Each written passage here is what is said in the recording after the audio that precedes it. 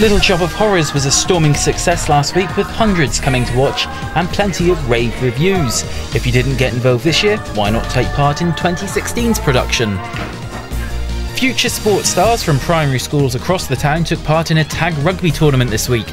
A lot of the pupils even performed better than the England rugby team did this year. The ambassador team would like to know what you guys want to do with your break time and lunchtime. Fill out a survey in tutor time this week and we'll make some changes for you in January.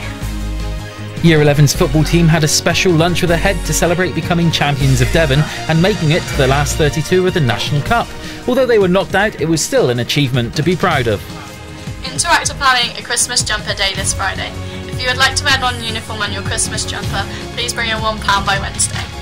And finally, friends and family waved off THS and Columbton pupils who have reached the snowy heights of France this week on their annual skiing trip.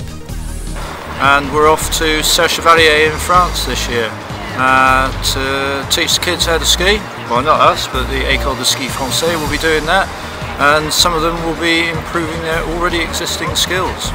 So we're about to spend 23 hours on this beautiful bus behind us, 23 beautiful hours.